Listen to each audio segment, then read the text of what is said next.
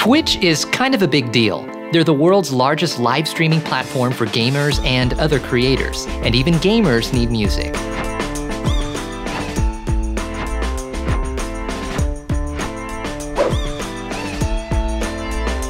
If you're a gamer, Twitch is definitely a platform that you want to be on.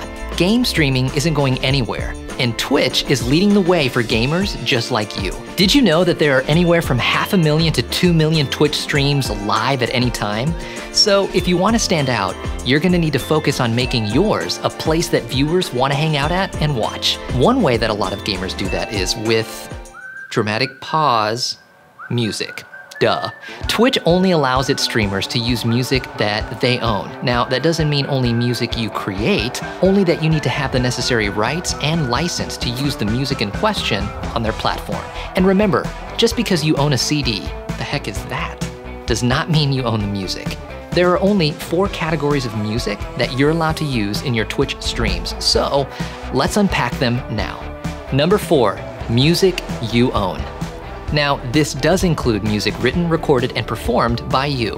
Even if you do own the music, though, be sure you still check with your record label before using it on Twitch, as you could still have some issues. And that's the kind of issue that a tissue won't solve. Rhyming. Number 3, music from Twitch Sings. If you sang the song on Twitch Sings, you're in the clear. But you are still only allowed to use it if it matches Twitch's terms of services. So make sure you whip out that magnifying glass and read the fine print. I can't see what it says in the bottom. Number 2, music from the Twitch Music Library. This includes any authorized music in Twitch's own music library.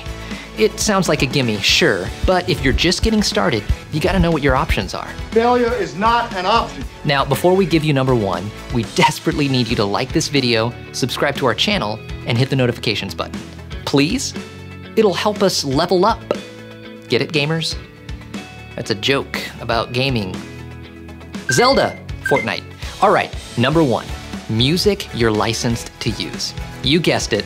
This includes music that you own the license to and are allowed to share on a public platform. This is what royalty-free music for Twitch is categorized as, and honestly, it's gonna be your best bet. Royalty-free music libraries give you lots of different options. I don't understand all the choices we have, but I guess people like choices. All right, gamers, we hope this proved to be a helpful crash course. Let us know what you thought in the comments, and hit the link in our description for a deeper dive.